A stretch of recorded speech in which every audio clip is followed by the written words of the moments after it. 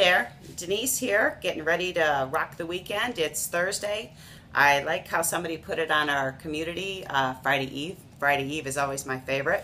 I just wanted to touch base with you before the weekend. If you're traveling or going away for the weekend, park a little bit further from where you're going, get some extra steps in. Today, I want to talk to you about strength, or our strength. As we get older, we tend to lose strength, and for women particularly, upper body strength.